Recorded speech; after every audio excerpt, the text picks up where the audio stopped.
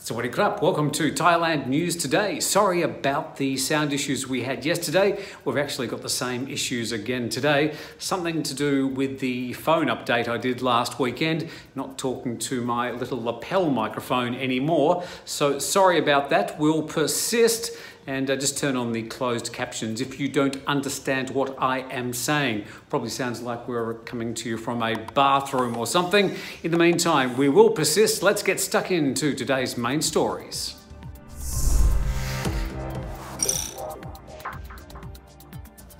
Protesting students last night submitted a letter to the German ambassador. The protest started at the Samyan intersection around 4 o'clock.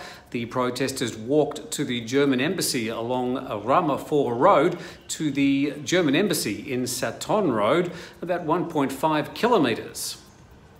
After some 10,000 plus students descended on the embassy compound in Sathorn Road, the German embassy said it would be ready to receive the petition and convey it to Berlin on condition it was conveyed in a peaceful manner. The rally disbanded peacefully at around 9 p.m. Here are a few lines from the letter. The full contents are published at thetiger.com. It was addressed, of course, to His Excellency, the German ambassador to Thailand. During the last few days, we believe that Your Excellency have had the occasion to observe numerous alarming human rights violations in the kingdom, including the excessive use of force against peaceful protesters and the suppression of free speech.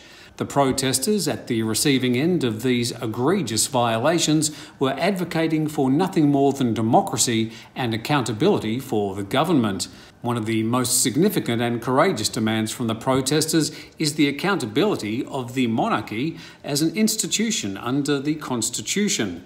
In this regard, we are certain that Your Excellency is well aware of the open secret that His Majesty does not habitually reside in Thailand, but rather in Bavaria, Germany. Thanathorn International profoundly believes that this violates international custom, law, as well as Article 1 of the German Constitution. We sincerely hope that Your Excellency will convey our grievances to the German government. As I said, the full letter can be read at thetiger.com. Yesterday's German Foreign Minister responded directly to the situation outside the German embassy in the German Parliament. He said, "Of course, we're following developments taking place in Thailand and know there are demonstrations and people taking to the streets for their rights.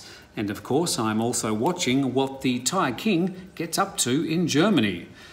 Earlier yesterday, a group of some 500 supporters of the government and royalists, dressed in yellow shirts, also demonstrated outside the gates of the German embassy, voicing their support for His Majesty and a continuation of the current system. Meanwhile, both of the rallies outside the German embassy in Bangkok, the royalists and the government supporters earlier yesterday afternoon, and the pro-democracy protesters in the evening, have been deemed illegal by Thai police. The Deputy Metropolitan Police Chief says both rallies held outside the embassy on Sathorn Road did not have the permit required to hold a gathering, and demonstrators violated COVID-19 prevention measures under the emergency order. Around 500 royalists got to the embassy first in the afternoon to show support for the Thai monarch. Most were dressed in yellow, the colour representing the Thai monarchy, and many waved the Thai flag and held up photos of the royal family. Police have arrested 3 people and have issued arrest warrants for 3 others after they allegedly impersonated immigration officials in Rayong. They visited business owners with migrant staff, asking them for money. Police say 3 men wearing immigration police uniforms visited business owners in Rayong on September the 15th. They allegedly asked for money from the businesses with migrant labourers. Investigators were able to track down 3 of the suspects and found the immigration police uniforms they allegedly used. Another 145 people have arrived at Bangkok's Suvarnabhumi Airport on the special tourist visa, again from Guangzhou in China, the first, tourists since the borders were closed in Thailand some 7 months ago. 39 people on the new long-stay visa arrived last week, a small yet significant step forward for Thailand as it pries open the borders for tourists, albeit with a lot of paperwork, restrictions and the 14-day quarantine. In 2019, nearly 40 million tourists visited Thailand.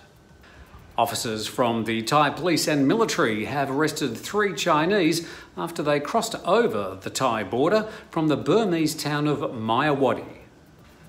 The 2 women and 1 man were workers at a casino in Myanmar and were arrested in possession of 8 million baht in Masot, northern Thailand. Officers detained them as they were getting into 2 cars, allegedly arranged for them by 2 Thai men. And 16 people from the dissolved Future Forward Party, including the former leader Thanathorn, could face criminal charges pressed by the Electoral Commission. The charges are over a large donation that allegedly exceeds the maximum allowed under the Political Parties Act. The timing of the politically charged legal action coincides with a peak of anti-government protest activity. The 191 million baht loan, which exceeds the limit of 10 million baht per donor per year, led the Constitutional Court to dissolve the Future Forward Party back in February. The court also ordered the party's executive MPs to be stripped of their parliamentary status and banned from politics for 10 years. Thanks for persisting with us with our audio problems again today. We've got 24 hours to try and sort it out before tomorrow. In the meantime, please do catch that Pattaya video. We're quite sure it paints a fairly accurate picture of what's happening there at the moment. And no cats around today at the moment. Sorry about that, but we'll be back again tomorrow.